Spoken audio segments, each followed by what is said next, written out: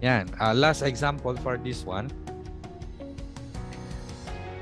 Refer to table 1.3 to determine the average distance between the Earth and the Sun. Let's go back to our book. Balik tayo sa libro natin. Tignan daw natin yung table 1.3. Saan yung table 1.3? Table 1.3. Nasaan na yung libro ko? Okay.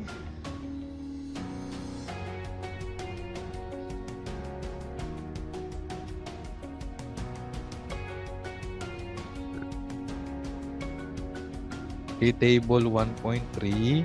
Nandito yung mga distances, Table 1.3 is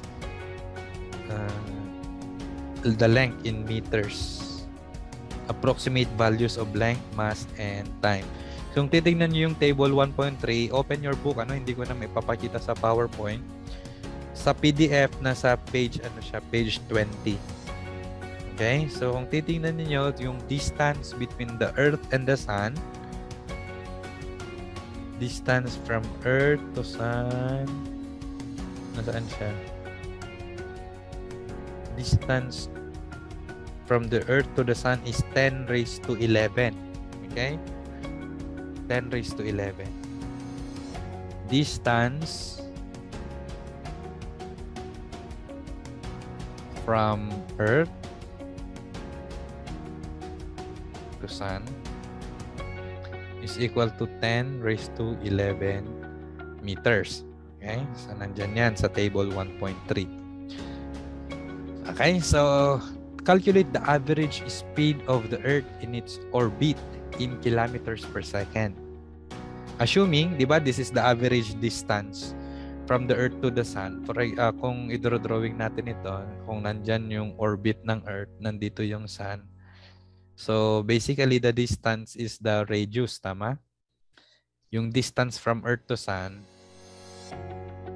is the radius of this circle. Assuming na circle yung orbit. Okay? So, yan yung 10 raised to 11 natin. This is the radius. Okay? So, ang tinatanong dito, the speed of the Earth in its orbit. Alam natin that the Earth is revolving around the Sun. Tapos nako-complete niya yung 1 revolution in 365 and 1/4 days. Tama? So, 365 and 1 revolution is 365 and 1/4. So, that's 0.25 days. Okay, so ang natin, speed is distance over time. Tama? Distance over time. So, the speed is equal to distance over the time. In this case, the distance is the circumference of the circle. Tama?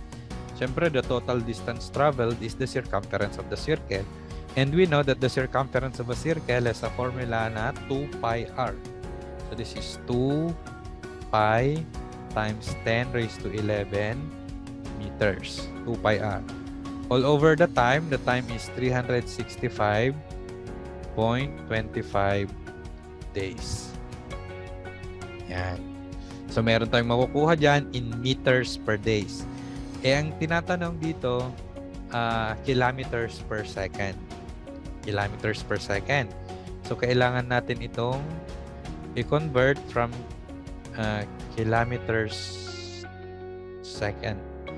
Kilometers muna. Nasa taas yung meter, so ibig sabihin, nasa taas dapat yung kilometer, nasa baba yung 1,000 meters. Okay? Tapos, days to seconds. Lagay ko na lang dito, Times days to second. Alam natin that 1 day is 24 hours. Tapos, hours naman to seconds. Alam natin kanina that 1 hour is 3,600 seconds. So, cancel na yung meters, days, tsaka day, hours to hours. So, ang natira dito is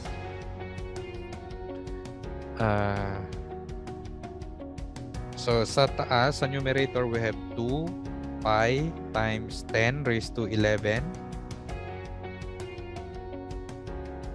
Tapos, wala na. Times 1 times 1 times 1 na lahat. So, sa denominator na lahat yan, 365.25 times 1,000